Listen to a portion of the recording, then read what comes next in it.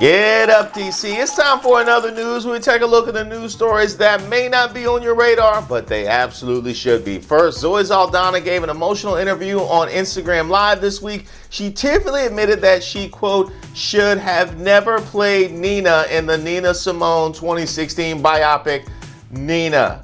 Yeah, we know you shouldn't have played Nina. Some of us actually tried to watch that movie.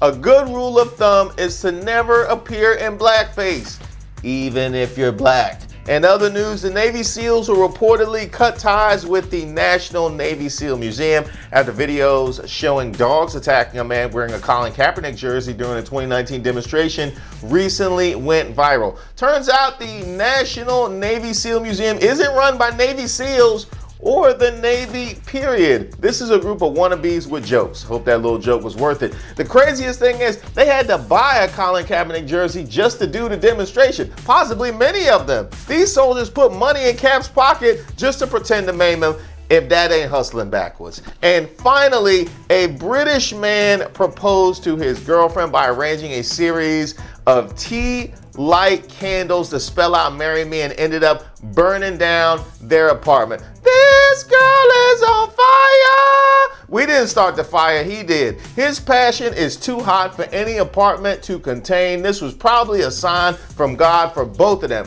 The best part is that she still said yes, fire and desire. She's with him through thick and thin, fire and rain. He must have picked her up and carried her out of the building just to look like a hero through the fire. He better marry her before she starts singing about all that stuff that got burnt up in the apartment, or he gonna be standing outside the parking lot talking about, I got that fire. Let me know what you think of these stories using the hashtag GetUpDC.